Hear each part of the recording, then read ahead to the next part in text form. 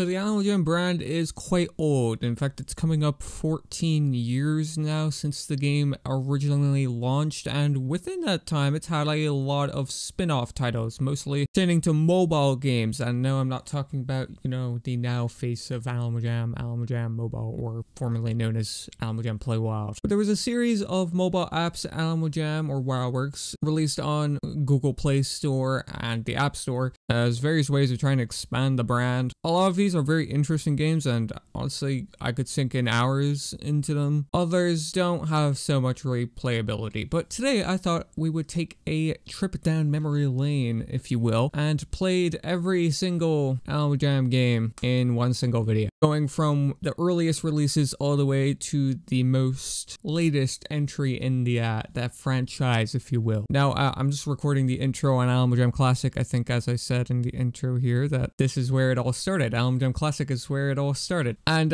if you're not new to the channel, you definitely know from my hundreds of videos on the channel that I'm mostly a classic player, so I don't think I really have to go in depth here on classic, if you will, for this one video. Just gonna record the intro on Animal Jam Classic here, so you can at least say it was in the video type of thing. And then you know, Play Wild is very present on my channel as well, so the outro is just gonna be recorded on Play Wild. You know, we're not gonna go too crazy in depth. We're mostly gonna be focusing on the titles that not many people talk about because they're just kind of forgotten nowadays. But yeah, without further ado, we'll just hop into the first title. Okay, so we have Tunnel Town here. Obviously, I think this was the first mobile app Animal Jam made. Way back in 2013, it was kind of a weird thing to like just suddenly see. I remember, you know, logging into Animal Jam back in the day, about like 2013 when this game came out, and seeing founder bunnies being advertised in the news, and like people being confused, like, can you get the founder bunny as a pet in game, or is this like only a Tunnel Town thing? Regardless, it was advertised like you needed Tunnel Town, so that's where you know, the main draw came in, you know, an exclusive bunny that you could get. Ironically enough, golden bunnies were ended up releasing like a couple years later as like promo things anyway, so enough about that. Let's talk about Tunnel Town here. So Tunnel Town news here, we can see bunnies from the sea. This is very similar to how Animal Jam Classic kind of does their updates now, where it has a set time and date where they, you know, pretty much just recycle content. Like they cycle in and out seasonal things, like summer is about to start like next month or so they have bunnies of the sea, you know, a beachfront there, that type of thing. You know, you can get certain bunnies at certain times of the year pretty much. Now, the last time I actually looked at this game, this isn't my original Tunnel Town account, but as you can tell by the top left, you can imagine when this was made, considering the username on this is Keko. And if you've been watching the channel for a while, you know I haven't had Keko in a few years. Yeah, this was, I think I was planning on making a video about Tunnel Town in like 2021 as like its own standalone video rather than me like playing all the Animal Jam games in one video like this one. And I had this like great format, as you can see here. I was going for like a hotel kind of thing, I don't even know. I was gonna theme all the rooms and stuff, and one objective I had with doing this was I wasn't gonna sell or get rid of a single bunny whatsoever. I was gonna keep them all because sometimes you do have to like sell them for gems in order to buy new things or upgrade certain things. But let's talk about what you actually do in this game. You pretty much get bunnies to dig your way down through the burrow and stuff, and as you can see, there is a lot of bunnies here. I think this is one of the coolest games Animal Jam has made, my personal favorite anyway. I'm pretty sure I've discussed that previously, but there's a lot of variety here, especially for them just being bunnies and stuff. And I believe the stars are the kind of premium currency of this game, and I think I pondered at buying some of the star currency before when I was like actually like playing this game, and it just wouldn't work. The in-app purchases just wouldn't work for it, so I kind of just gave up on that and just, you know, continued on. So everything you see here is free to play.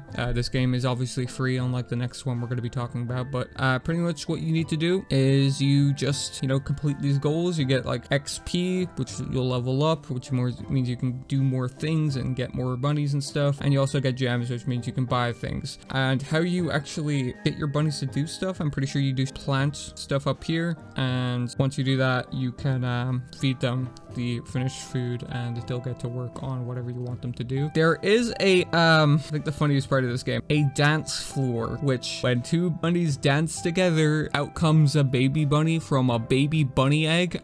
Animal Jam has a very interesting way of how to teach kids how bunnies reproduce, I guess. I don't know. I guess they couldn't, you know, do an actual scientific way of how bunnies do it, but you get what I mean. I'm not here to teach you guys about that either, just to be frank. I guess I kind of went on to try to see how far I could dig down. Okay, I dug down to the very bottom, and as you can see here, these bunnies are very tired. I very much just seeing if I could dig to the bottom or not, and then I just kind of went on my way. You also can like click those bugs there that I was clicking around there. I think those give rewards, given if you collect them all. I think I have all of them. Yeah, I do. So that's another thing as well. There's also pets in this game. I don't know who this Moop person is. I think it might be somebody in my phone contact. I don't know. I just know the social part of this game is very broken, because if you try to link your Facebook account, it doesn't actually work. And I imagine that's just because the account linking server thingy, I guess, if you're gonna get real technical with it, it probably isn't running anymore, because obviously this game is over 10 years old and it was largely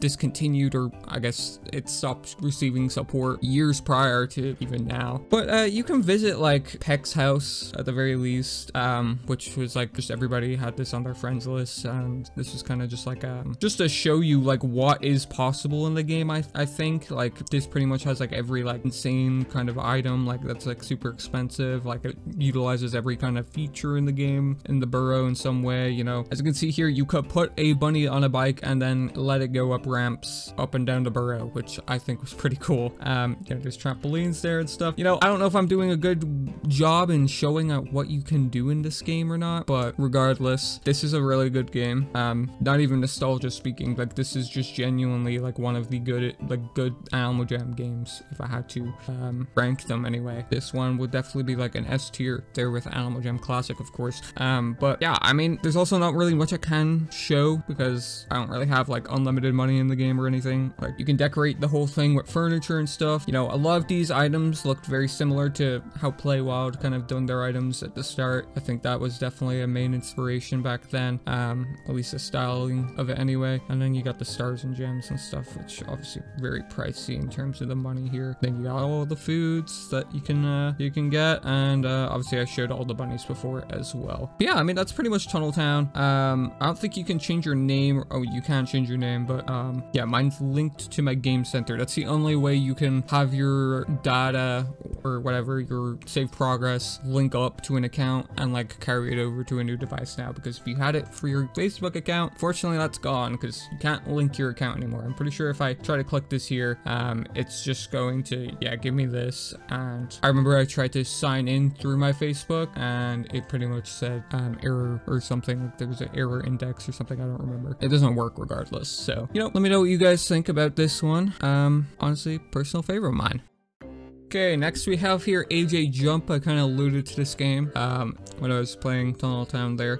This came out a few months after, I think like 6 months after Tunnel Town did. So the same year, both released in 2013. Animal Jam's kind of going crazy with the apps in 2013, I guess. Which is surprising because they didn't really end up, you know, going full-fledged into it until they ended up working on Play Wild, which I think was like a year or so after this. But AJPW was the first Animal Jam game that costed money, and I think it's still the only Animal Jam game that costs money to this day. Obviously there's, you know, microtransactions in Animal Jam Classic and Animal Jam Mobile now, but in terms of costing money to actually play the game itself, AJPW was the first to do so. I think it cost like $3.99 or something. And this one is probably easier to show gameplay of than Tunnel Town, because Tunnel Town is a very grindy game, and it's a lot of waiting around for, you know, your bunnies to do things and do tasks for you and stuff, and you're just kind of managing them. But as for AJPW here, it's a much of an easier game because all you're doing is just trying to see if you can beat your high score pretty much. If we go to the high scores here, I think I played this in 2021 for like a day or two, and it wasn't very hard to get to the #1 spot. Now as you can see here, if I try to check buddies and then Jamal as a whole, this was kind of the kind of a buddy leaderboard, seeing who had the highest kind of score among your buddies on Animal Jam. Like it's synced to your Animal Jam account, and then Jamal obviously being the highest out of everybody that's playing Animal Jam. Now as you can see here, I'm not logged in. Now it's not because Keko is also here. I could never link Keko to the account in the first place because you can't link your account to this anymore, which is really silly because this is a game you have to pay money for. Now the incentive a lot of people bought this game for back in the day was to get a pet Joey. That was the only way you could get it back in the day. I don't know if you can get it any other way now. I imagine they might have re-released them into the diamond shop or something like that, or some other way, because pet Joeys are pretty much impossible to get now otherwise. But what was really cool about this game was the fact that you could get pet Joeys. You could also get gems from this game if you synced up your Animal Jam account. So pretty much you would play through AJPW, and if your Animal Jam account was linked, you would receive gems once you transferred them over, and that was a pretty much an easy way to get a lot of gems as well. Now, before I like show the gameplay here, we'll go over through this stuff here. You can like customize a kangaroo, very similar to how you would do it in Animal Jam. You know, the colors, the patterns, and then obviously the eyes and stuff. I have mine here with the red elf helmet, similar to, you know, my main look. Very cool that they had a red elf helmet, of course. Unfortunately, not in the actual Animal Jam. Maybe one day though. But as you can see here, yeah, there's a lot of items here. They're just, you know, a lot of the kind of basic items, I would say. Same with the, you know, the back items. Very similar to like OG beta items on Animal Jam, I would say. And then, you know, you got the shoes here as well. There wasn't a whole lot they could do. Maybe they could have done neck and tail items as well, but I imagine they might have been on a time crunch for this game maybe, or you know, just graphically, you know, they couldn't really keep up with it. Then they had like little power-ups here. These would like give you a giant boost on first jump when you first start out. Then the magnet would just suck in gems and stuff for an extended amount of time, and then the shield would be invulnerability, so you would be immune to hits and stuff. So enough talking about everything in the game. Let's talk about the gameplay. So here it is. It is motion control, I'm pretty sure, so you have to turn your phone to actually play. So as you probably can't hear it, but I am turning my phone as I'm doing this. And I mean, yeah, it's kind of hard to talk and play at the same time there. I don't know if it's gonna be in the final cut of this video here because I'm clipping based on the amount of time I'm talking here, but you could see the Phantom there maybe, or you can see Phantom right there anyway. Those are pretty much the enemy, the bad guys in this game, and they just get more and more common as you go up. So you can probably think of this game as like a Sky High, just mobile version. I guess that's kind of what they were going for. And then there's also just monkeys, you know, floating in the air, giving you gems, which is interesting. But given the time this kind of released, I would say it's fair to say that it's kind of like a Doodle Jump clone. Obviously, there's probably a lot more to do in Doodle Jump. If my memory serves correct, there's probably like more content you can do and like whatever, because this game is just like a standard, like you are just going up, and I died here because I'm not intending on playing this game for long. But this is just the one map. You know, the further you go up, obviously the terrain changes to like sky and then space and stuff like that. But it is very just one-dimensional. You are just going up, and that's pretty much it. I mean, like that's all you really do in a jumper game anyway. But this game had a lot of potential, I think. Could have done a lot more. I think it would have been played a lot more had it been free. I imagine Animal Jam probably made a lot of money on it, given that it was, you know, like $4.99 or something like that. I'll put the actual price on the screen, but yeah, I mean, the only downside is you can't link your Animal Jam account anymore, and I don't imagine they'll ever fix that. Maybe Nizara will, but I don't know. Maybe they'll bring this back like they did Dash Tag. I don't know, but regardless, that is AJPW. So the final game covering here is Dash Tag. Now, I imagine I'm explaining this in the intro that I recorded this a few months ago. With that in mind, I kind of just recorded the footage from my iPhone and then put it on my Google Drive and then let it sit there until I was going to edit it. Unfortunately for me, I posted the incorrect footage of Dash Tag to my Google Drive. So the screen footage is just lost, and the only thing that there is the commentary. for context, I was recording this all on my old phone that had all these apps downloaded on it, and the commentary was recorded separately on my computer through my mic, and I was gonna just line them up in editing and sync them up, and the footage I was using was not syncing up, and I was really perplexed for quite some time, like longer than I would like to admit, until I realized the footage that I was trying to sync up with was from this video, which was about the hashtag update that randomly happened a few months ago, which makes a lot of sense considering this footage was recorded like a few hours after I recorded that video. If you notice, that was about 4 to 5 months ago probably by this point. Don't ask me why this took this long to make. I'm a very unmotivated person a lot of the times. We'll just leave it at that. You're probably asking why don't I just re-record this? It's not really necessary, I don't think. Even the original commentary of this part of the video, I kind of just mainly was focusing on me talking about my previous video about hashtag, because this was supposed to go out soon after that one. But a lot of that was just kind of talking about that and kind of glimpsing over the features of the game. You know, I'll throw the footage uncut or whatever on screen while I'm talking over this, so it just makes sense. But to be honest, this is probably the least favorite game from AJPW that I have ever played. I am a fan of these kind of runner games, but you know, there's just something about the dash tag engine that just feels like kind of slow to me. I don't know, just feels sluggish, I guess is the best way to say it. But I do know this was probably the most popular out of the three, unfortunately. I say unfortunately because Tunnel Town Supremacy on top. But yeah, I mean, it is what it is, man. If you're looking for an honest, in-depth review, proper reviews of these games, you know, you definitely weren't gonna get them from me. I don't think I gave them all like ratings, but obviously if we were to put them on a scale, first being dash tag, second being AJPW, and then third being dash tag, of course.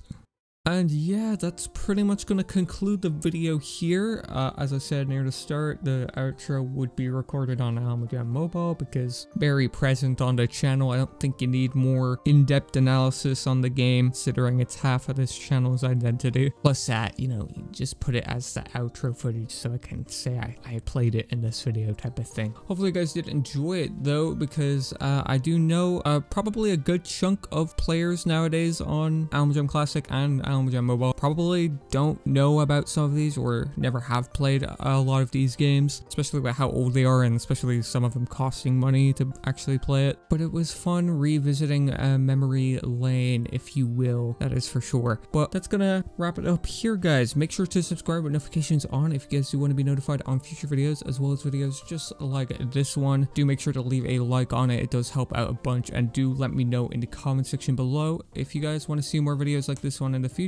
And do let me know what your favorite game out of these kind of three spin-offs, if you will, is, and if you have played any of them. Had a lot of fun making this one and would be interested in making similar videos in the future. But yeah, without further ado, wrap it up here, and I will catch you guys in the next one.